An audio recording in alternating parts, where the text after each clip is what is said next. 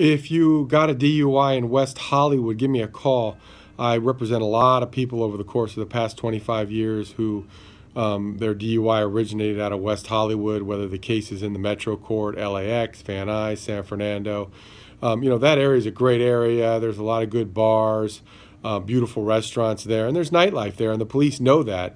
And, it's really unfair. They're sitting outside some of these bars just waiting for people to come out, and they just make up the fact that they're swerving or some sort of a traffic violation. They pull them over, and then they ask them, hey, have you had any drinks tonight? And if you say you've had anything to drink, that's it, you're out of the car, and ultimately they're going to do the field sobriety test and arrest you.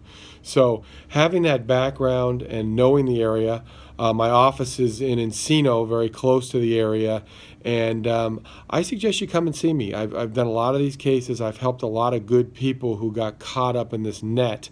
We have you come in the office, you bring your paperwork, we go over everything, and you're definitely going to get a peace of mind of knowing kind of what you're up against, what you're facing, what you can do to help me help you. And in the end, our objective is going to be to lessen the pain that's involved in this, the embarrassment, make it discreet, make it easy, and get you out of the criminal justice system as soon as possible.